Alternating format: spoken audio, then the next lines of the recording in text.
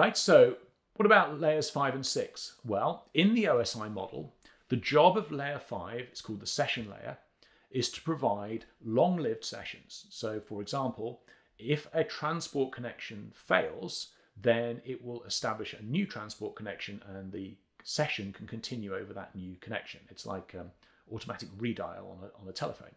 And layer 5 potentially could multiplex data across multiple transport connections. So if you need more bandwidth than a single transport layer connection will provide, then you could multiplex data across multiple transport connections.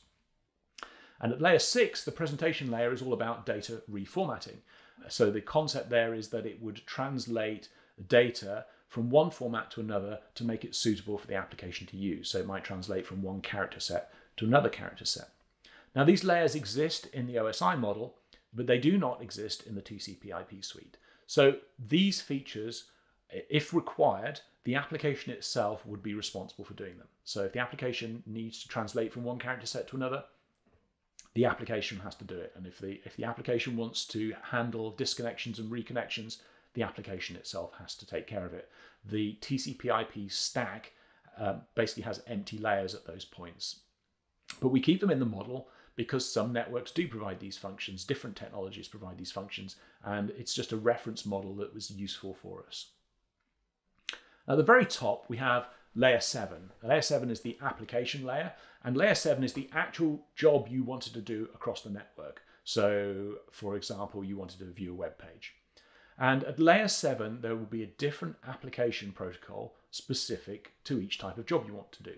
So, for example, for web browsing, the protocol is called HTTP, Hypertext Transport Protocol, and it runs over TCP at layer 4. But HTTP has its own way of formatting an HTTP request and headers and an HTTP response and its headers. Another example would be email. So SMTP, the Simple Mail Transfer Protocol, is used by one email server to deliver an email message to another email server. And again, that has its own series of messages that it uses to set up a connection, to give the envelope for a message, give the body of a message, and request its delivery and return error codes and so on.